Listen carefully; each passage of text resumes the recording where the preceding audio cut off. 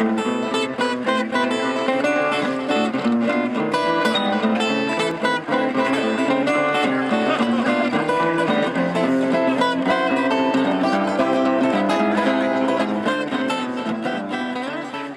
well, welcome back, everybody, to our next Looking Through a Glass Onion at the Beatles. And we're looking back to the time of I Am the Walrus off of Magical Mystery Tour. My good friend James Corbett is joining me for this, as usual, and it's wonderful to have you here, James. Well, thank you so much. I'm glad that we decided on this because, as you will remember from last time, there was a bit of debate. Should we do this album or should we skip over it? No, we should do this to do I Am the Walrus, which is, of course, an all-time Beatles classic.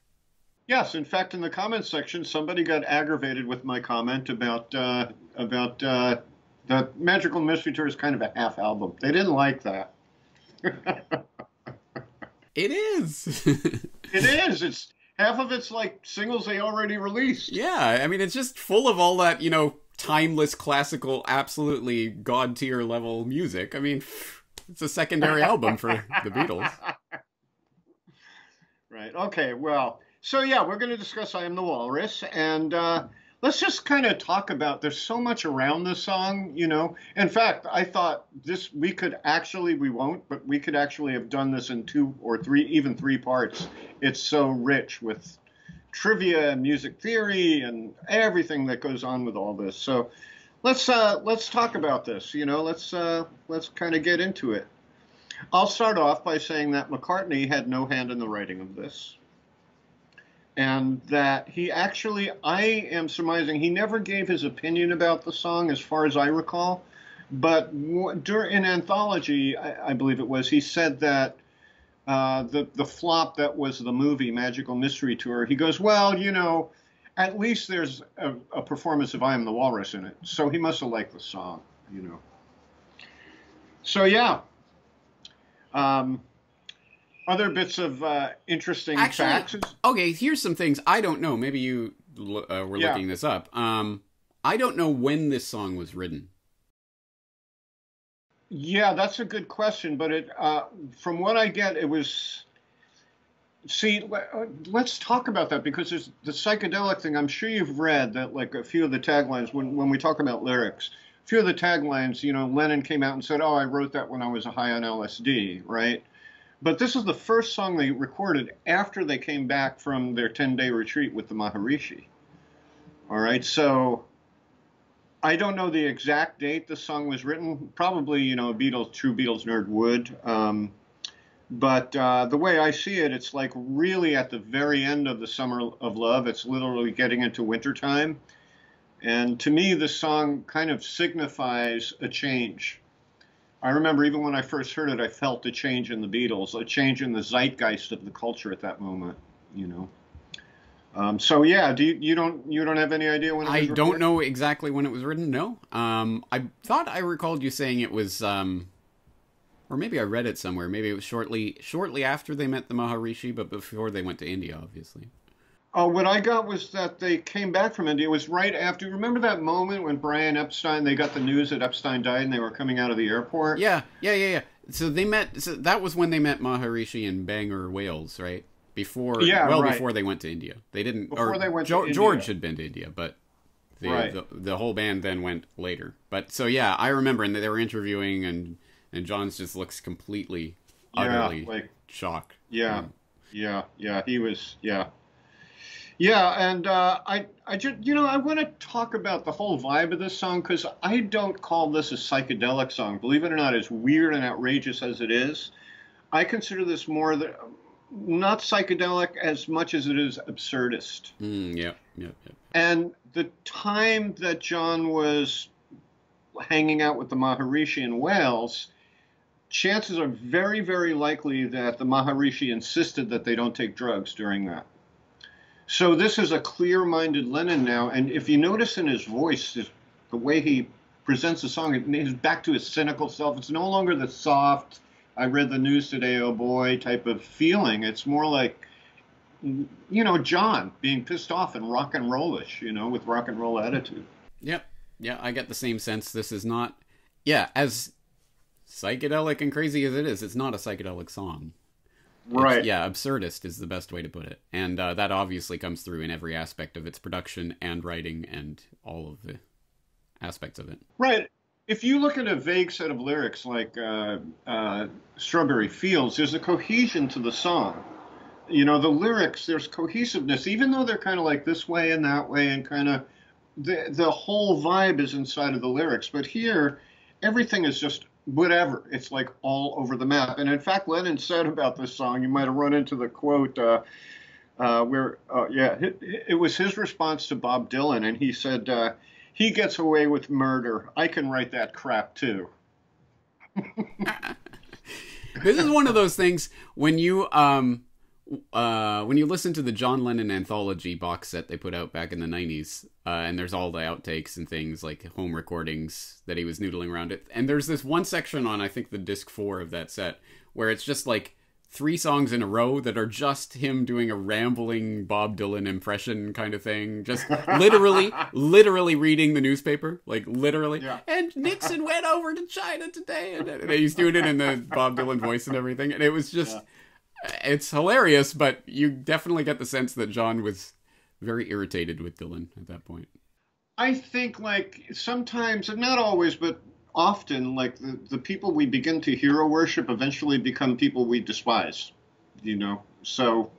Yep. And, yeah. So anything else about the context of when this song was coming out? So Magical Mystery Tour came out like around Christmas 67, 68. What year are we in? 67. It's 67, and the year hadn't changed to 68 yet, which I consider important because 68 was the year from hell. It was an awful year, as you know.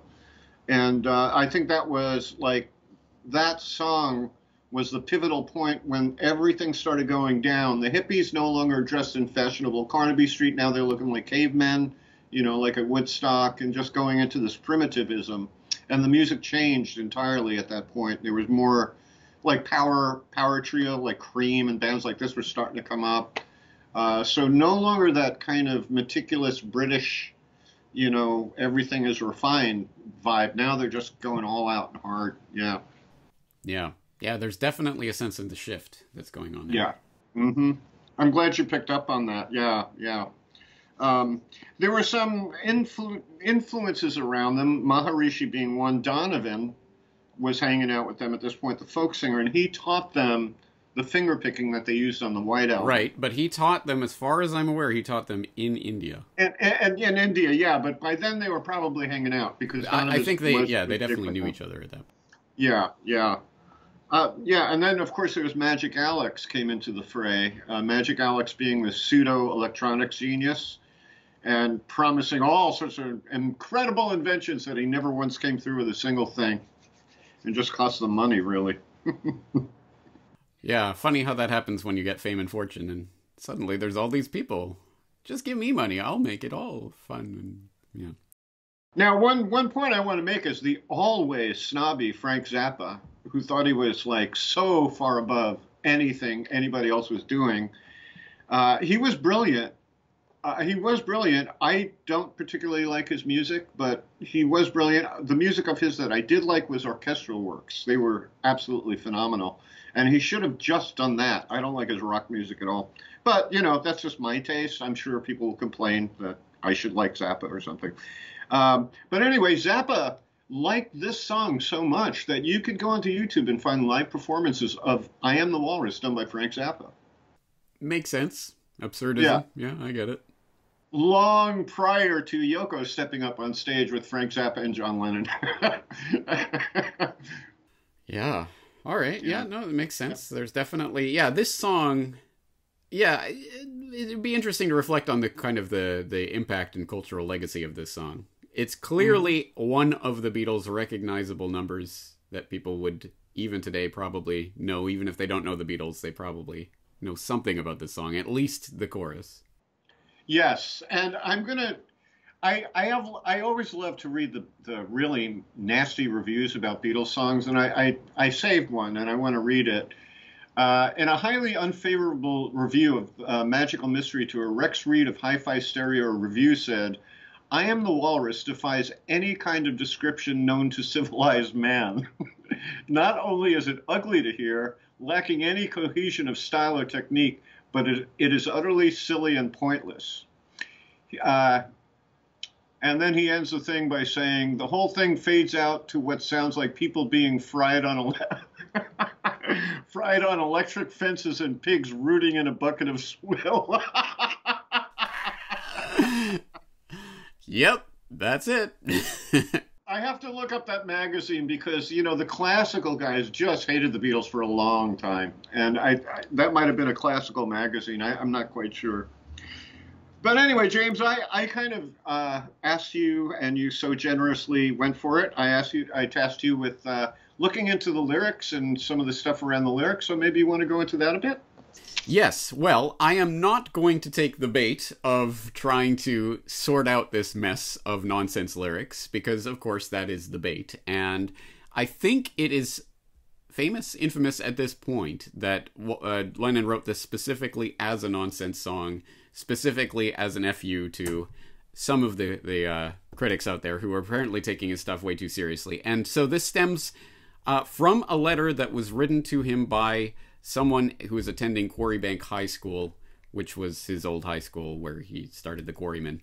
And this person was saying something like his teachers were teaching about the lyrics of the Beatles or something. And Lennon thought that was so stupid. Like, they're actually, students in my old school are learning about the lyrics that we're writing off here. This is ridiculous. I'm going to show them, I'm going to make something so ridiculous they'll never be able to analyze it. Exactly. And that's at least that's the story of this song. But as you might imagine, there are some alternative interpretations that have been proffered in the conspiracy space. Now, and real world references, by the way, too. Like, in other words, right? I'm sure you looked into that, so I'll let you. Well, okay. Go on. Let me bring up one example of this. So, I did find this article about how I Am the Walrus is really about genocide and delighting in genocide, and this, I kind of want to believe there's something here, but I find it difficult to. So,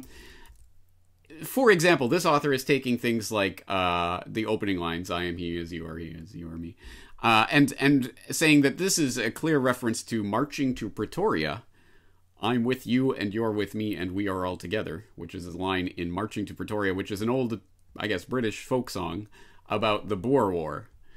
And then he starts picking that apart. So, okay, the Boer War, well, piggies and fleeing from a gun. Well, piggy is clearly a reference to Boer War. It's a play on words, you know. Okay. And so he starts picking that apart, and then he's looking at the ostensible, I mean, what even John would admit, the walrus, coming from the Walrus and the Carpenter, Lewis Carroll. And he's saying, well, yeah, but Lennon's phrase that people will quote is that he said, oh, I picked the wrong guy. I was just looking and I thought it was absurd, the Walrus, okay. But I should have picked the Carpenter because he was putting it in this capitalist framework, whatever. But this guy's saying, no. In that poem, they're both committing genocide. So really, he's still on the side of genocide with this song. And he picks it apart from this perspective and really starts, I think, stretching it. I'm not convinced. Let's put it that way. But, you know, Goo Goo Gajoob comes from Finnegan's Wake, from James Joyce, where clearly, you know, Joyce is referring to the four horsemen of the apocalypse in that passage where this comes from, or at least this comes from. Cramp for himself and co Esquire, or them four horsemen on them apocalypse, Norhees, Soothbys, Yates and Wilkes, and glary bit of the saints in hevel, there was a crick up the Sturkis, and when she ruz the cankle to see, Gallory, down and she went on her knees to bless her, there was noggin together like milk juggles, as it was the rake of the Hesperus, or old Kong Gander O'Toyle of the mountains, or his goo goo goose, she seeing silver off of the Saudis lobby out the back, etc., etc. I mean, wow. It's Finnegan's Wake. If you haven't read Finnegan's Wake, it is hundreds of pages of gobbledygook. That every single word has like 17 different references, and it's a play on words with this, and it means this, and it's an allusion to this, and it's also the name of a river in Austria. So you can read a lot of things into any passage of Finnegan's Wake. And then even to say that Goo Goo Gajoob comes from Goo Goo Goose, which is what is written in Finnegan's Wake. Is that true? Did he say that? Did Lennon ever say that? Or is he just stretching this? So anyway, this is an example, I think, of people really want to find the hidden message in here. And you know, whatever. I am a conspiracy researcher, so I understand, yeah, sometimes the things can be hidden in plain sight and all of that kind of stuff. But also, I know you can play with people by implanting a conspiracy. Oh, you know, I'll make some tantalizing clues here to lead people down a rabbit trail, and it goes nowhere, and then you end up, oh, well, that was fun. So I think I tend to believe that John was playing with people with this. I don't think this is some sort of grand message of genocide or whatever, or anything along those lines. But there is also, of course, the biggest embedded clue of all in here, which I think might pertain to something you're going to talk about, which is the walrus is Paul. Right. Which, of course, comes from Glass Onion, right? Right. Yeah, and he purposely threw that in Glass Onion to, like, okay, he's being totally cynical there. Here's another clue. Yeah, yep. Here's another clue for you all. Yeah, exactly. He's throwing it in their face. Like, hey, keep on chasing that tail that we're leaving here. Yeah.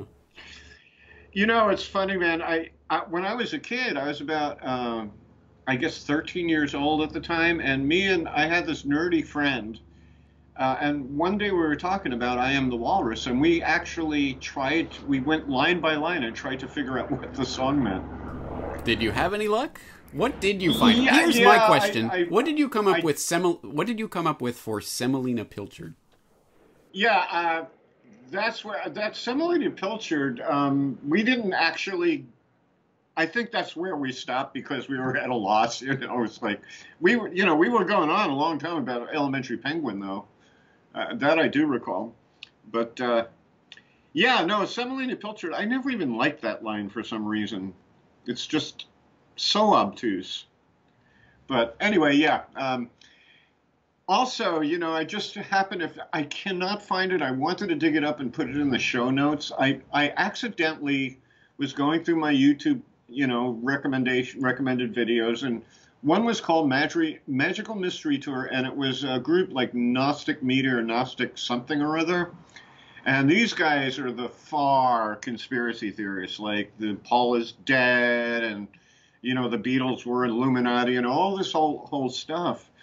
It got to be really funny after a point, especially the Paul is dead part. But I so wish I could have added that to the show notes at the bottom, but I could not dig it up, unfortunately. Anyway, go on. No. I think that's about all I have to say about this. I'm not going to go into the weeds of every single line, but I am interested to hear what you did come up with for Elementary Penguin.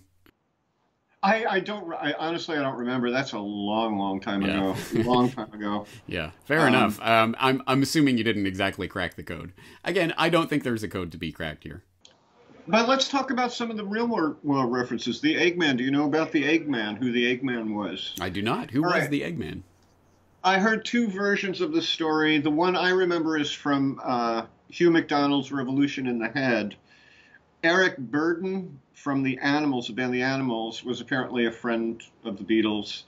And he was talking with John one day, and he was talking about having sex with this woman. And one of his favorite things to do was crack an egg on her belly and then have sex with her. I have no idea why. I think I have heard that story, yeah. The other version is that she wanted to have the egg cracked on her belly or something like that, but, you know, one way or the other, whatever that is. Let me see. I don't know if I have any other notes about the lyrics. One thing, did you happen to run into, I'm curious, like, you know how John and Paul would quibble over who gets the A side? Yeah. Right?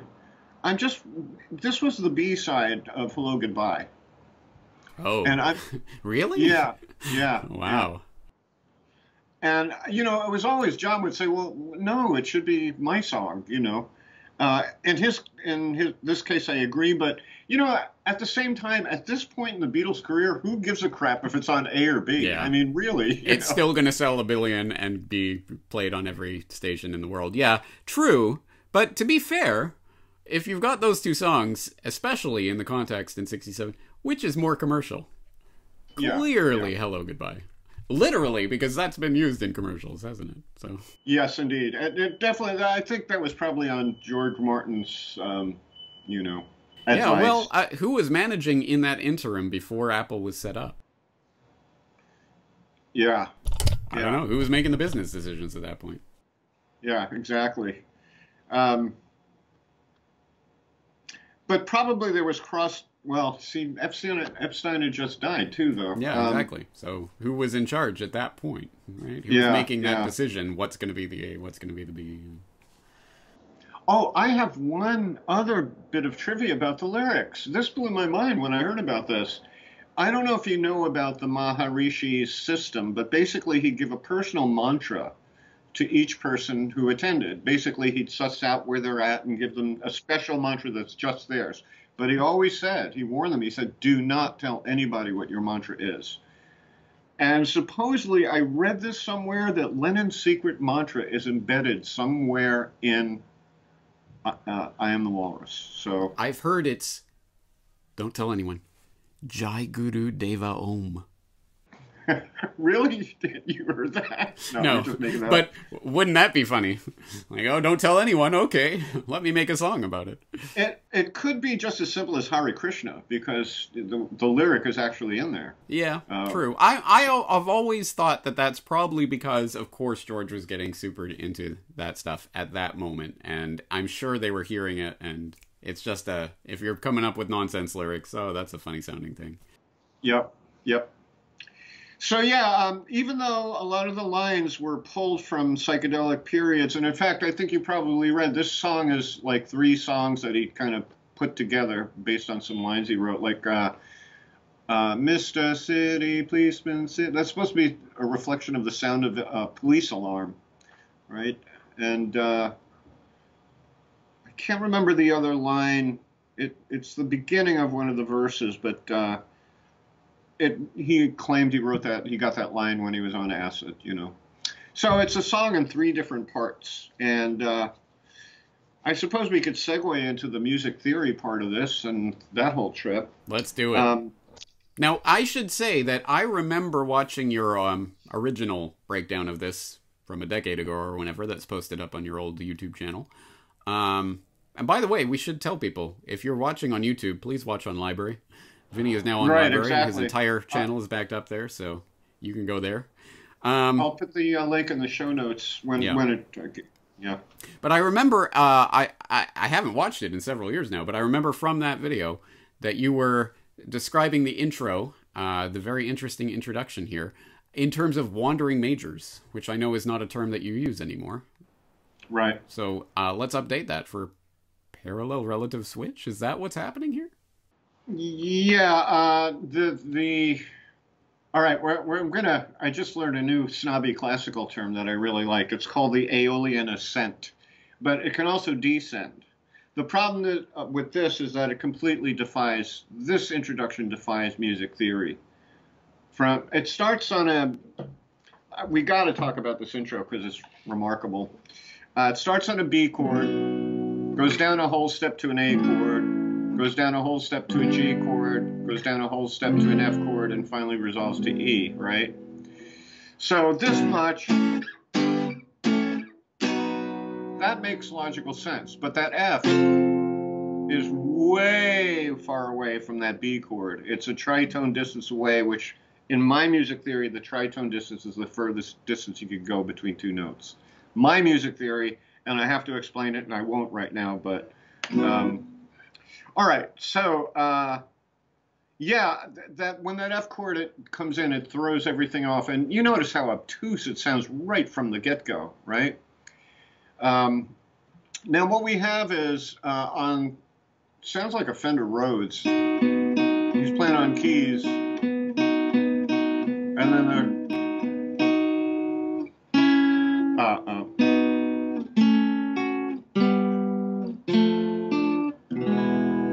Now, that'd be fine all on its own. It's very melodic. It's very nice. With the chords, it actually kind of justifies these weird chords. But this thing, when I heard a solo version, and by the way, I'm going to post a link to the isolated sections, and it's a real treat, especially the string section is awesome. It's just really awesome, which I just realized we can't play, but we'll get a strike. Well, now that you're on library, we'll keep that in mind for the future. Yeah. Well, hopefully there'll be a strong shift over to library so I never have to worry about this again. All right, so anyway, this line, you can hear Lennon play it solo on keyboard. And it,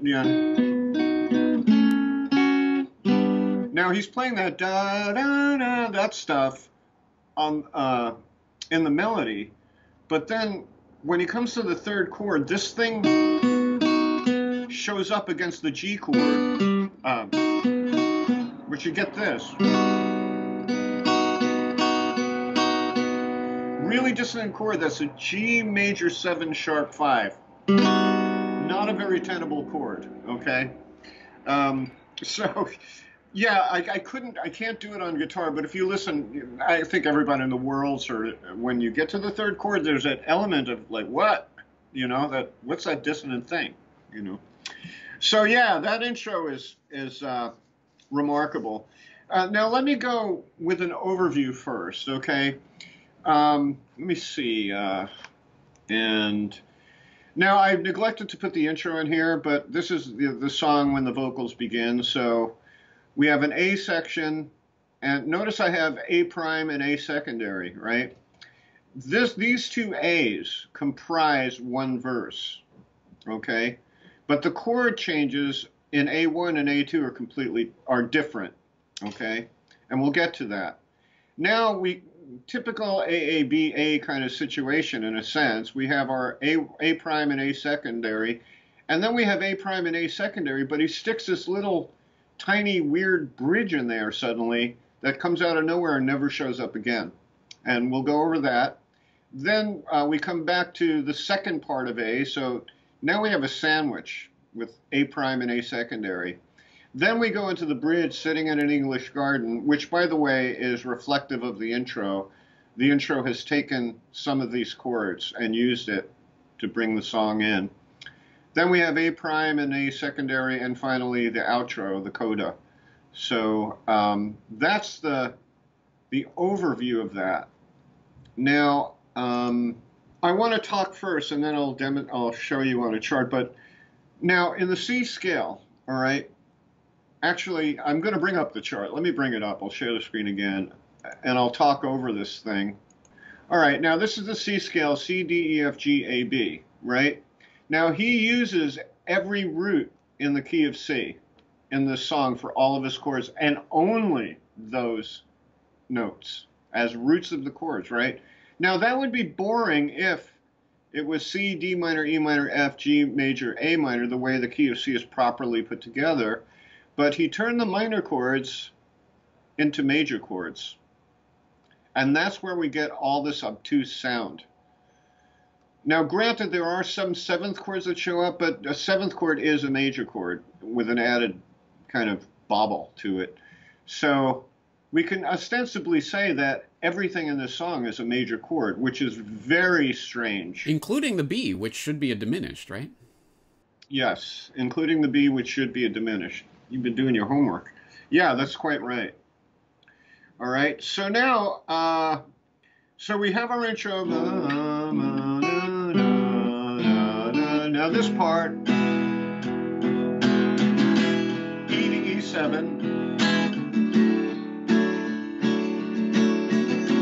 D to D7. That is a blues turnaround.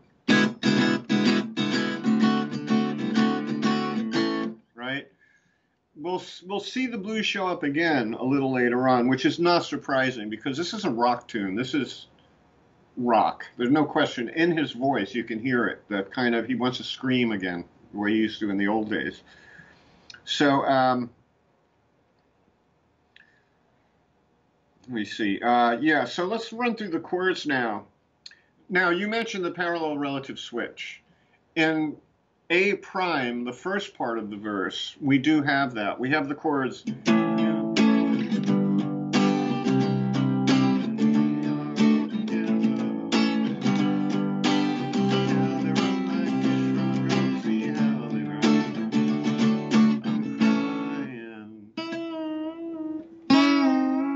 Love to do that.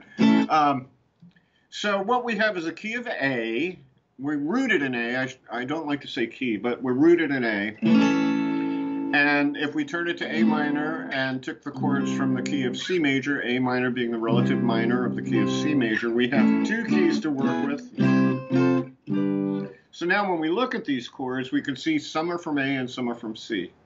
So I have A from the key of A, the root chord, the G chord, which is the 5 in the key of C, C chord, which is 1, and then D chord is the 4 of the key of A. And then he repeats those. I'm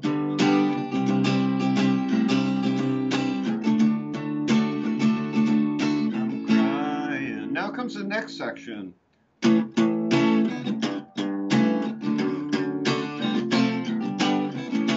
Now, my belief is this is that little motion of chords became very, very popular in later 60s rock, which is the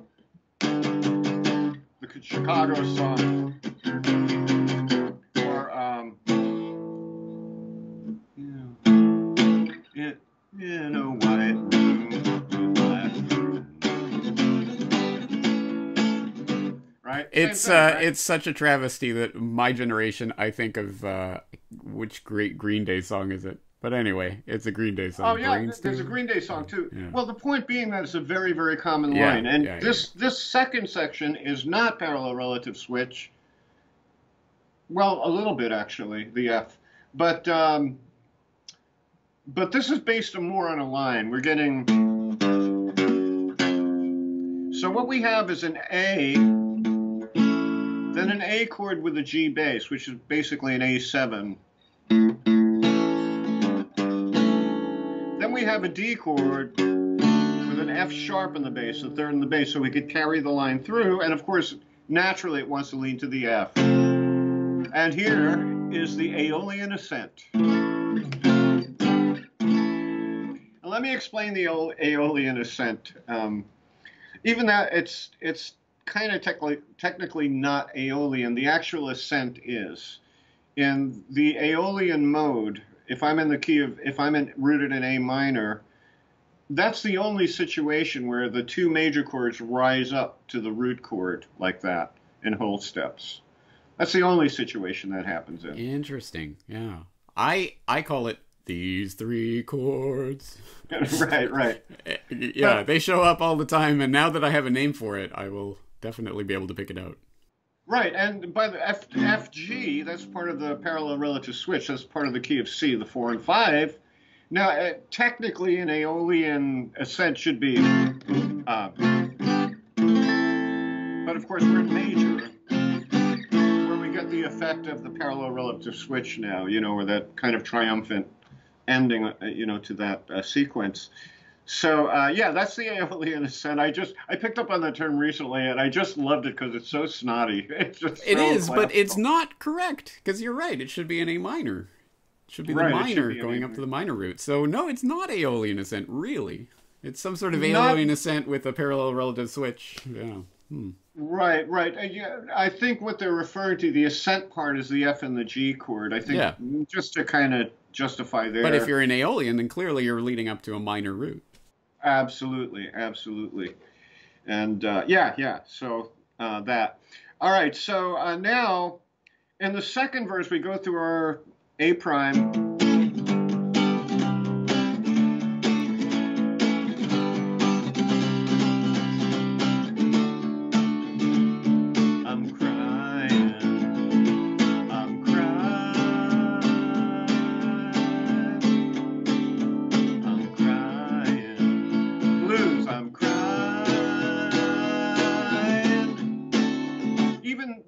rise up when he goes, I'm crying. That's actually blues too. It's just he's suspending that D7. So you get that. But that...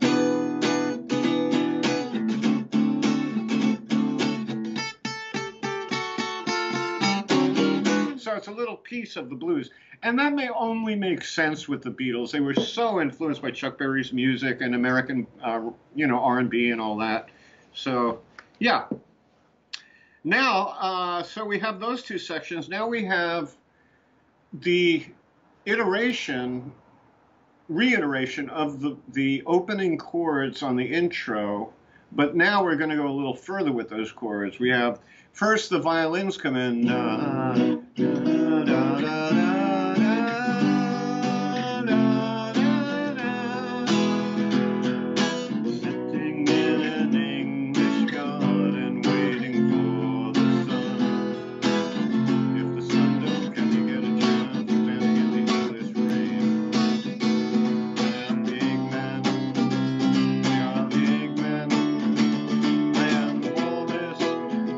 Another Aeolian ascent, this time up to E instead of A.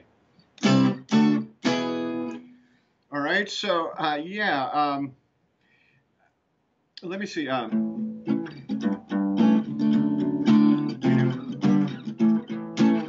I didn't finish A secondary, so that's like sitting on a cornflake.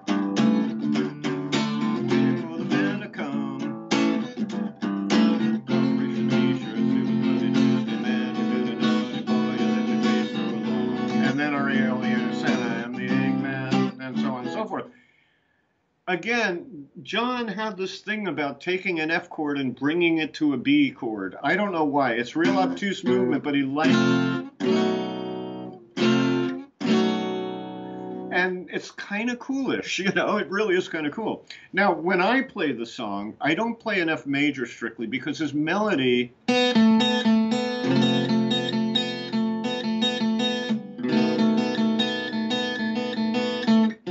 Right? So I play what's called an F Lydian chord, okay? And to make an F Lydian, you play an F, but then you add a raised fourth on top of it, which is its Lydian sound is so characteristic. You can really hear Lydian.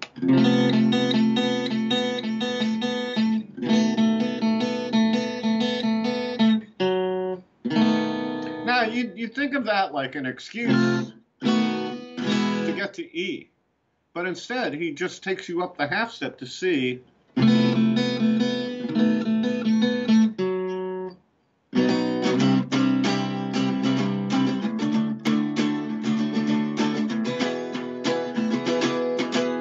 Now we go into the ba da da da.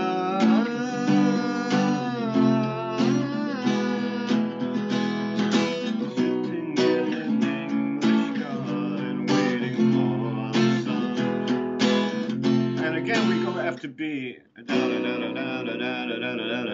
and he follows the same Aeolian ascent up to E. Then after that we have another A prime, A secondary, and then we go to the coda.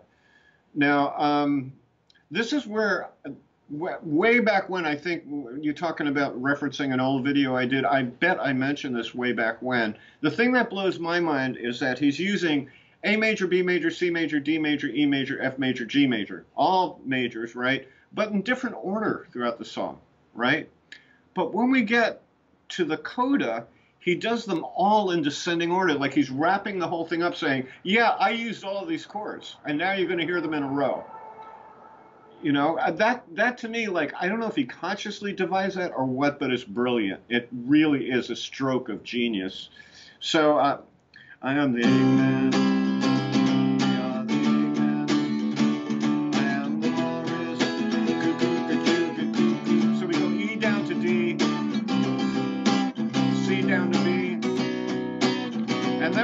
Starting here.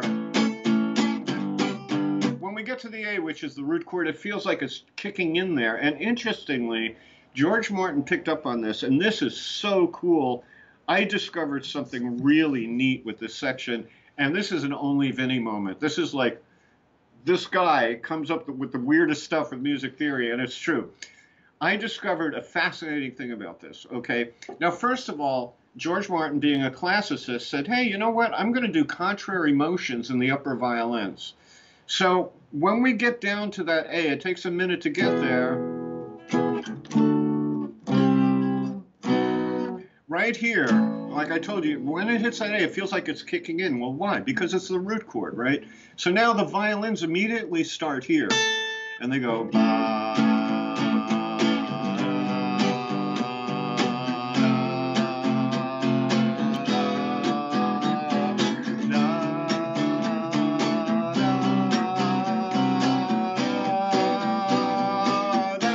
it starts all over. Now, I got a chart for this, so I want you to see this, Jay. This is really so cool what I discovered about this. All right, so here's the coda, all right? Now, so here's the first 4 bars where it goes E to D to C to B, and then this, I put a double bar here because that's where it feels like it's beginning, right? Now, so in the strings, he's playing an A note, then a B note, then a C note, then a D note, then an E note, then an F sharp, then a G, and an A, right? And notice that it starts all over again. As soon as we hit that A, the whole process is going to begin again, right? What I noticed is that the song actually starts fading by then. But that's neither here nor there. Now, you know that chords are built in the order of root, 3rd, 5th, 7th, 9th, 11th, 13th. Now, this must be some mathematical function that's going on here with music, because when we hit the A note, the strings play an A note. That's the root of the A chord. Now, mind you, this is diatonic. This is scale steps, A, B, C, D, E, F, G, A, right? That's just scale steps, right? So the B note against the G is the 3rd of the G chord. The C note against the F is the 5th of the F chord.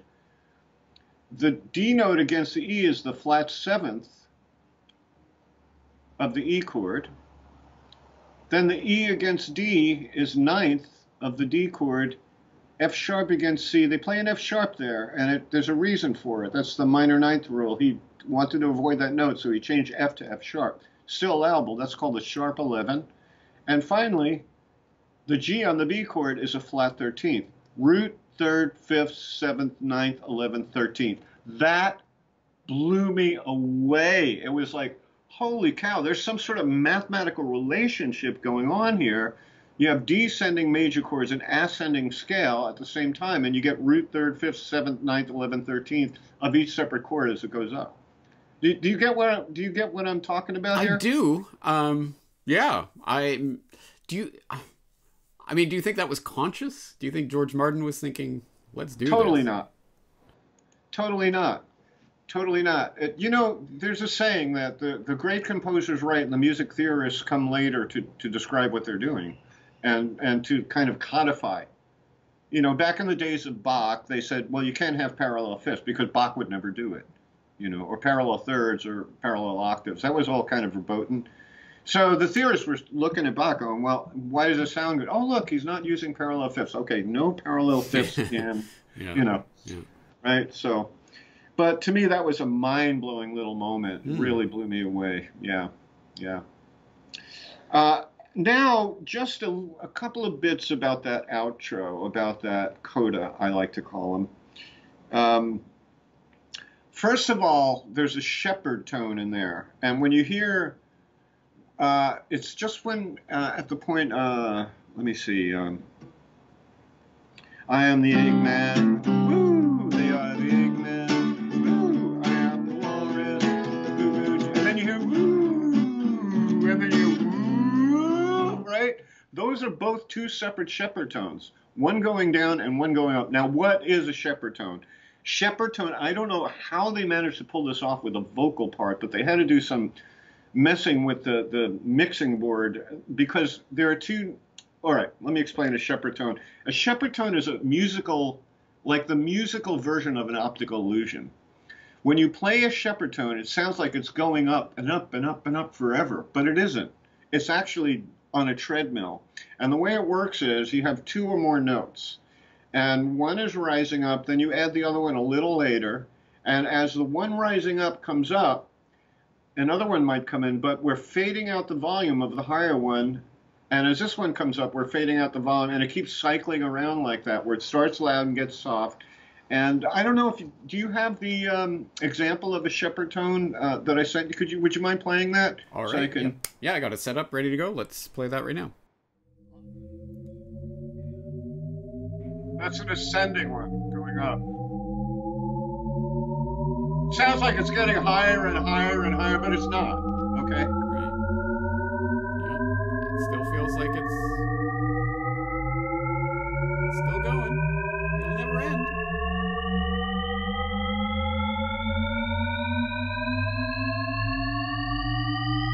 Yeah. Now, I will say this. It gets really, really high. It does.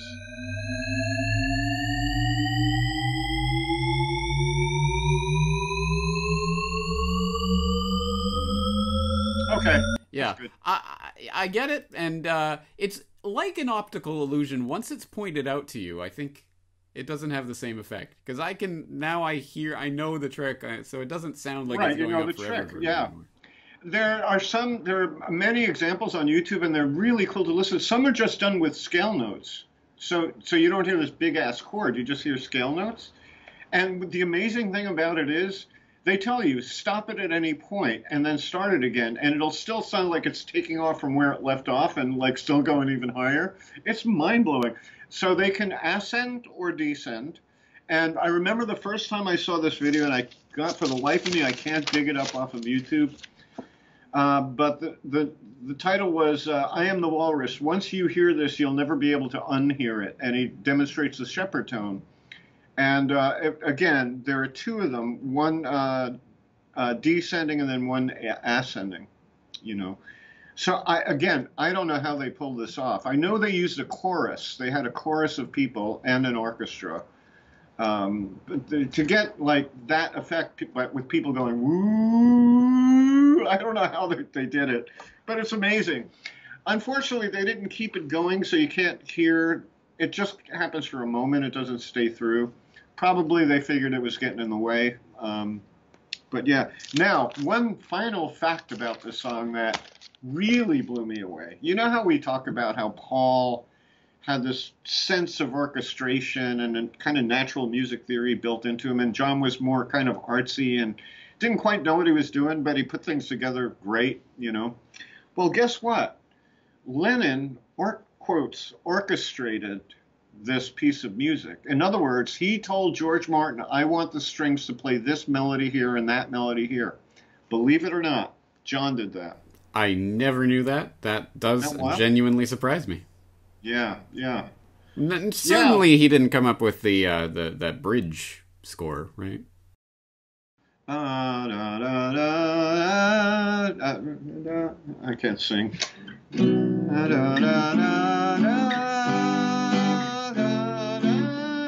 Well, I mean, if you know, like I said, I'm going to put in the show notes the isolated tracks, and it has time markers so you can go to, you know, what you want to hear. If you listen to the whole string section, you think to yourself, John couldn't come up with all of that. I'm sure George Martin had a lot of leeway in what he was doing. I'm assuming, yeah. You know, John was the type, he didn't understand anything technical. He wasn't that kind of guy. So I'm sure, like, when John said, play this melody, and then Martin did his little things to it, Lennon probably figured, oh, he knows what he's doing. That sounds good, you know. Yeah. So, man, I Am the Walrus. This is actually quite an epic piece of music. It really is. I agree. And, yeah, that's about it. I think I was really worried that we'd do a 2-hour session tonight rather than a 1. I think we covered a lot of the bases. Anything else you want to say about the chord structure or the song in general? Well, let me just display the chord chart so people can look at it. Now, this has everything. The intro. There's our blues turnaround, E7 and D7, coming back to the A chord. Now, you hear, here I didn't call it A and A primed, I call it A and B. I did a different form for this, but it's the same deal. This is the whole verse. A and B are the verse. But the second time we do A to B, we stick this in the middle. No, we stick this in the middle of it. That's I'm crying, I'm crying. That's that. We stick this little bit, which shows up nowhere else in the song, in between A and B the second time the verse is iterated. And yeah, and then finally we have our, this is our bridge. Da, da, da, da, da, da, sitting in an English, and again our Aeolian ascent. You know, when you see three.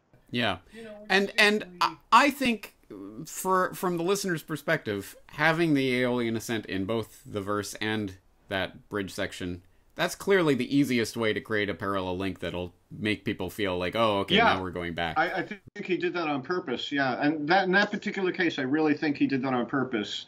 He was a very, I think he was very aware of the white keys of the piano because this is what this is based on. The roots are all the white keys of the piano.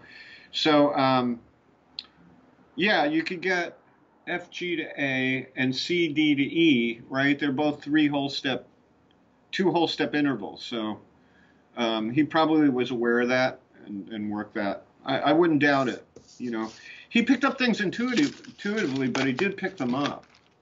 You know, it's not like McCartney, where McCartney kind of knew what he was doing. John kind of didn't, but he kind of did in some sort of vague, cloudy way. He, you know.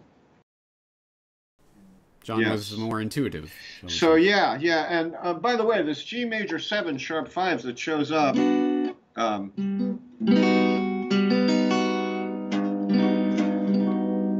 That's the first and only time the Beatles ever used that chord, ever. You know, that's like. One would expect it's not a common chord. That's a jazz chord. That's totally a jazz rock, chord. anyway. You know, it's a jazz ending chord, really. Yeah. If you put an E in the bass, it's like James Bond kind of stuff, you know. Yeah. So yeah. So I think that's it, man. I think that wraps up I Am the Walrus. It's amazing. It's an amazing piece of music in so many ways. And so you say when you heard this originally that you could sense the change that was happening in the Beatles as well as in the zeitgeist, I assume. Was that the way it was generally received? I mean, Buried is the B-side to Hello Goodbye. Maybe everyone thought this was just another continuation of the Beatles pop trend, and there's that weird little thing. Yeah, I don't think most people were. I was highly sensitive to whatever the Beatles did, and also being a musician, I was highly sensitive to the sound itself. So, no, that was just my observation. I think the hippies were just like, "Oh, far out, man, cool, new weird Beatles song, dig it," you know.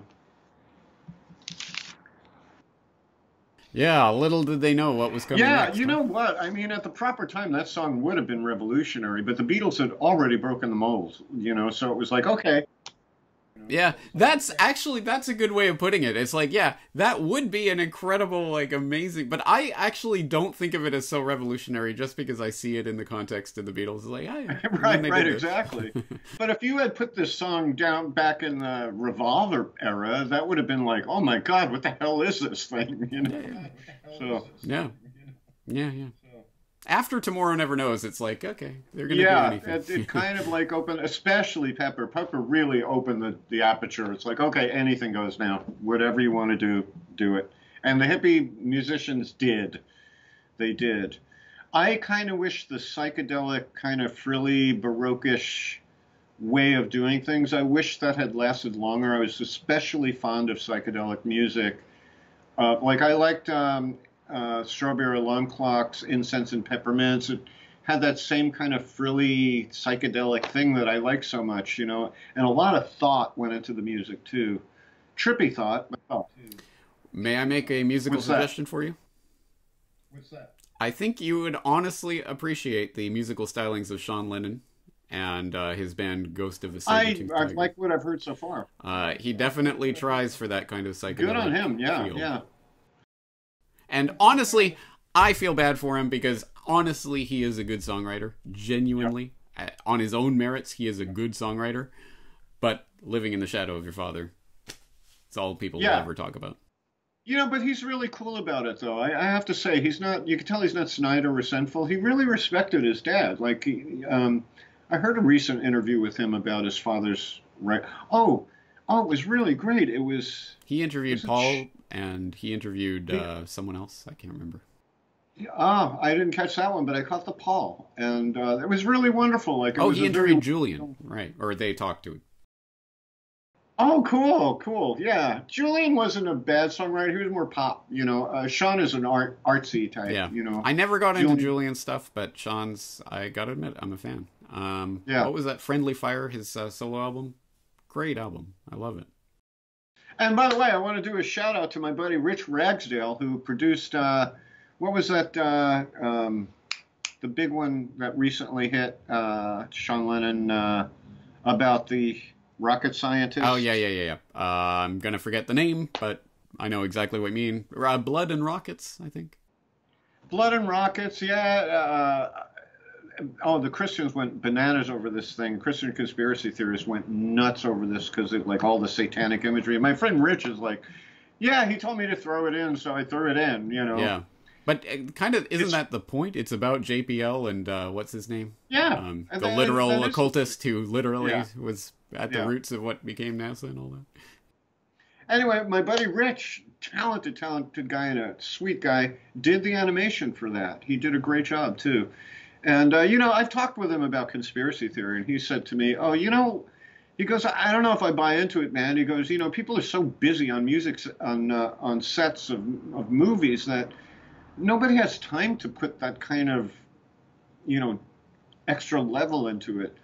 I don't completely believe that. I think people do find the time to put that extra level into it because there's too much. It doesn't have to be a big coordinated thing. It could be one person who has in charge of making sure that one thing is in that one spot or whatever. Exactly. In Kubrick's case, it was pretty obvious. In Kubrick's case, everything you see on the screen is meant to be there for sure. But yeah, I understand a lot of directors don't quite work that level of detail, But, you don't need to have that level of detail. Like you said, you could just have somebody take care of this one little, I want this in this shot. That's all you need. That prop that we're making for The Matrix? Just make sure that Neo's passport expires on 9/11/2001. Don't ask me why. Yeah. Yeah, that's a bizarre one, man. How about The Big Lebowski? I never found that dang thing, man. We should explain for the people who are listening. So you were telling me that in The Big Lebowski, there's a scene where he's in the taxi, right? And they're listening to the Eagles, and he looks at a note that he has scribbled down. It was an odd moment because he looked at a piece of paper and then threw it out the window or something. I forget. And I decided to screenshot because I wanted to see what it said. And here's the bizarre thing, is that it says, the Eagles are the only band in the Matrix, in green lettering, like that green color they use in Matrix. And as you pointed out, The Big Lebowski was before the Matrix was made. So how did that happen? Or at least while it was being made. So anyway, I will run into it one day, James. Please I know do. It's somewhere up in my Facebook photos, and every once in a while I accidentally bump into it. So, or if anyone out there has the Blu-ray copy of The Big Lebowski and can screenshot that for us, please do. And just so I don't get really bashed, I have a horrible memory, so it could be that I found it in a different movie than The Big Lebowski. So, or it could be the Mandela effect. It's never that I have a false memory of something. It's that the universe has been altered. Yes. That's the most natural, logical explanation. You and I have to meet up for a conversation after this. I've got something to talk about with that stuff. All right. Well, I'm looking forward to it. And before we go, I also want to direct people to, do you know Mike Bicelli? Mike Bicelli has a great, He does a lot of Beatles stuff, and I just saw one of his recent videos where he's talking about the unusual chords in with the Beatles. And I swear, if you've just listened to an hour conversation about I Am the Walrus, this will be up your alley. Just the sheer joy that he gets out of playing whatever it is, like a C-sharp minor 6 or whatever. And he just, isn't that so great? It's just infectiously enthusiastic. So I recommend people check it out. That's what I love about him. He's a guy I could have beers with. The three of us ought to go out one time and just have beers. He's in France, you're in Japan, I'm in California, but some way we'll figure it out. We'll meet up somehow. But yeah, no, I really feel that. I love his enthusiasm. You know, it's like he really loves the Beatles and he loves and respects what they do. And you know, he's like a really advanced guitarist. He's not like a hack. So I really appreciate when advanced musicians can hear what the Beatles are doing, really get it, you know, what they're doing. Because a lot of people don't. A lot of musicians don't. Yeah. Anyway, I think that'll do it for this time. So next time will be White Album, right? Yeah, White Album. Huh. Well, there's plenty to choose from there. No lack of songs to choose from. Maybe we should do Glass Onion and follow up on that Walrus's Paul lead, huh? Maybe. We'll see. That's an interesting song. He does some cool stuff in there. But as usual, I'm going to leave it up to you to kind of root around and see if there's something you like in there that you'd like to hear. Well, let's put it this way. I am open to suggestions for anyone out there, but only in the library comments, not on the YouTube comments. So find Vinny's library channel, follow him, and leave your comment there. Indeed, yeah. Library spelled lbry.com. It's that's how you get the app. lbry.tv is how you can watch, or odyssey.com, odyssee.com. It's confusing, isn't it? Perhaps needlessly so. But anyway, it's not YouTube, which is the important bit. Yes, no censorship. You can do what you want. I won't get my videos muted because I played a Beatles song on it, you know. Or 2 seconds of an isolated track, like, oh my God, you know, yeah, exactly. Too bad. I really wanted to play the string part. It's so good. But I advise my listeners then, do check out the link to the isolated tracks on Walrus, because the string part is worth the price of admission. It's great. It's really wonderful. George Martin kicks ass. He's such a great producer. And again, you know, I thought about what you said to me last podcast, that like what other producer would do this, you know? What other industry producers? Yeah. That's all there were in those days, industry producers. And here's Martin. George Martin was just the perfect guy for them, with that kind of comedy background and used to making weird sounds and stuff. So he was an out-of-the-box thinker, which... fate. It was magical. Yeah. It was truly magical combination of elements that brought the whole thing together. Unbelievable. All right. Well, anyway, let's wrap it up. Okay, James, have a good one, man, and we'll talk later. And good night, everybody. I hope you enjoyed this long, nerdy discussion of I Am the Walrus.